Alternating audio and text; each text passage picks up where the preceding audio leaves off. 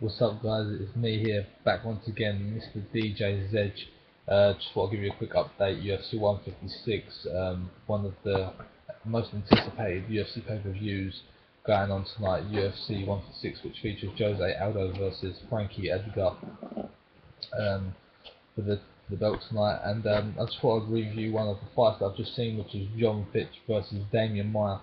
Now, I was actually a really big fan of John Fitch as well as Damian Maia. But after watching this fight, Damian Maia just proves to very outskilled John Fitch. He dominated him throughout 3 gruesome rounds where John Fitch didn't even touch him really. Damian Maia was all over him, and the wrestling ability of Damian Maia was top notch.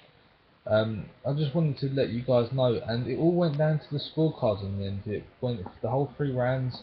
Damian Maia was very close to submitting John Fitch at times, but it did go the whole 3 rounds. It went to the judges' scorecards. The judges scored this one 30-27 to Damian Maia. Therefore, Damian Maia got the win against John Fitch. And I was very, very disappointed in John Fitch in the way that he showed his MMA ability tonight. It just, for me, it seems as if he's just dropped down a level. Damian Maia is just on a whole nother level compared to John Fitch, and he showed that tonight in this UFC 156 bout at Mandalay Bay in the MGM Grand.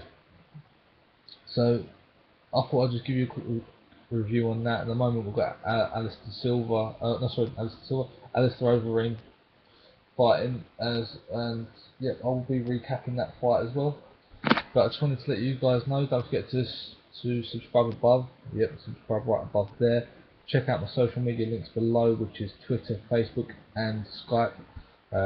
I've created a new Twitter account just in case you didn't know that, so follow me on that, and I'll see you guys later. Peace.